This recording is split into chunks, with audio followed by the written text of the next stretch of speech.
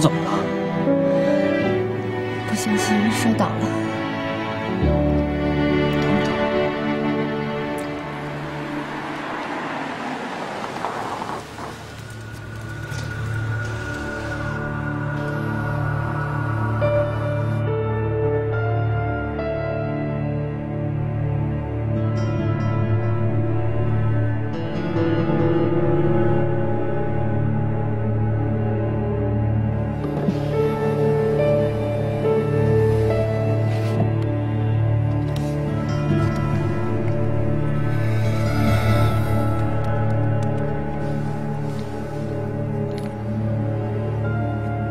喂，明宇，你马上把那份我用叶静怡名义买的店铺合同给取消了。对，马上。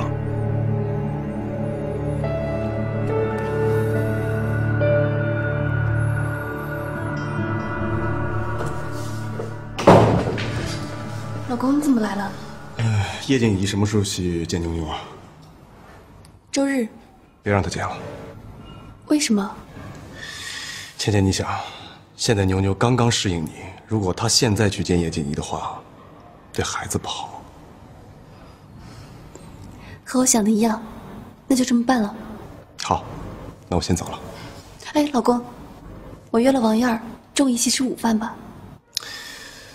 午饭就不吃了，还有一堆事儿呢。于新疆这小子正在查我呢。他查你干什么？我怎么知道？行，你去吃吧，晚上早点回家啊。嗯。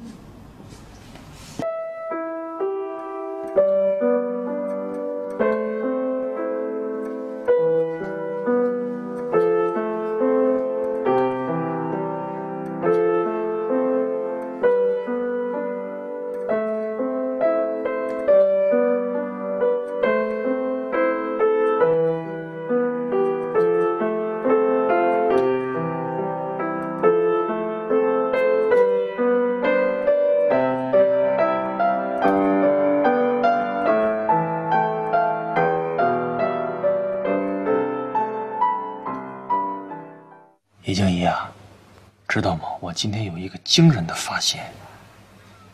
你现在弹的钢琴啊，已经很不一般了，进步特别大。而且我觉得你现在已经登峰造极、炉火纯青了。介于此，我准备给你包装，我要给你出一套专辑。你什么耳朵？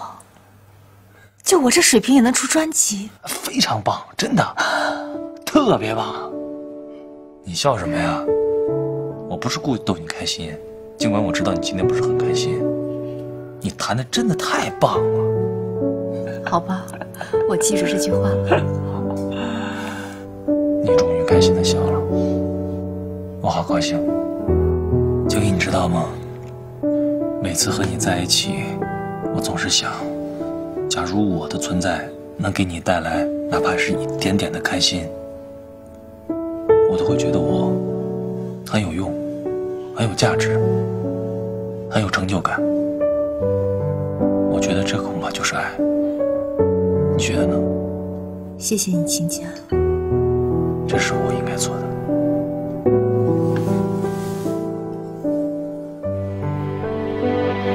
静怡啊，为什么我和你在一起的时候，我觉得我是世界上最幸福的人？为什么我永远看你看不够呢？你是那么的不平凡，那么的美丽，那么的可爱，那么的动人。我真的好爱你。哎，你让我拉会儿不成吗？静怡，我好爱你，我会爱你一辈子的。上辈子你一定欠我的。我觉得也是。没关系，这辈子还啊。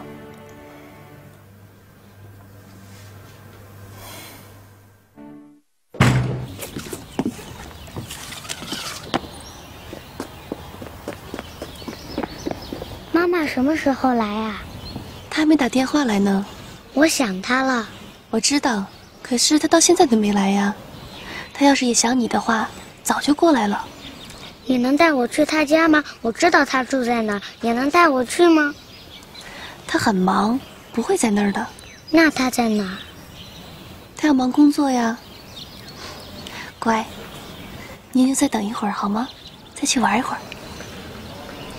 好，去吧。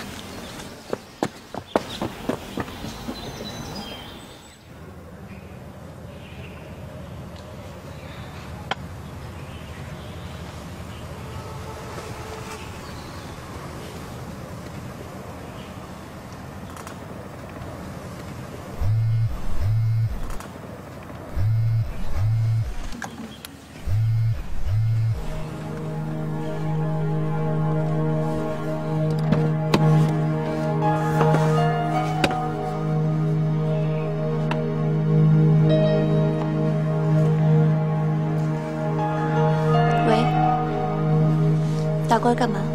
妞妞在哪儿？妞妞跟我在一起，怎么了？今天你要带她来见我，你忘了吗？没错，我本来是打算带她过去的，可是妞妞想滑滑梯。妞妞不会的。为什么不会？比起你们家，妞妞更想来这儿，她根本就不想见你。姚倩倩，你到底要干嘛？妞妞绝对不会这样的。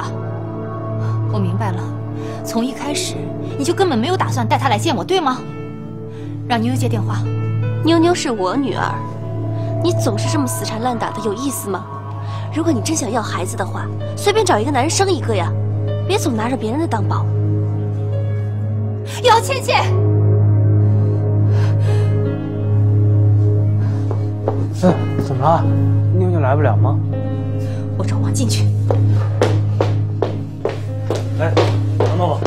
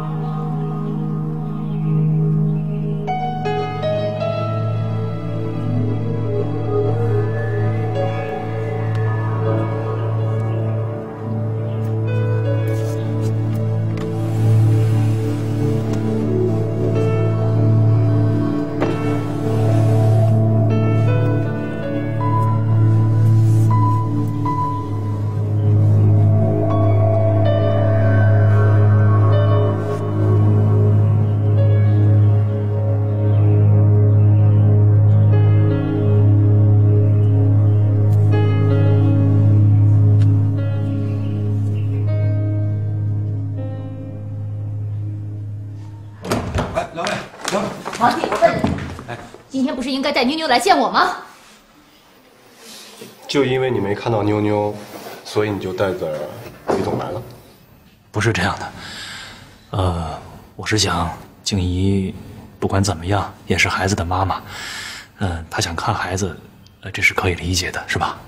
于总，你的心情我可以理解，但是这件事儿是我跟叶静怡之间的事儿。你看，明白明白，那你们聊，我先出去啊，心平气和的啊。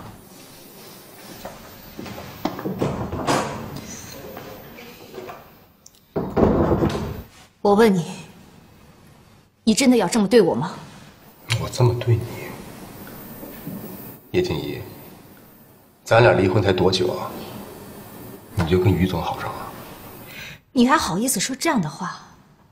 你跟倩倩都已经结婚了，我跟于总来往怎么了？那么我告诉你，妞妞是我跟姚倩倩的女儿，你这辈子别想再见她了。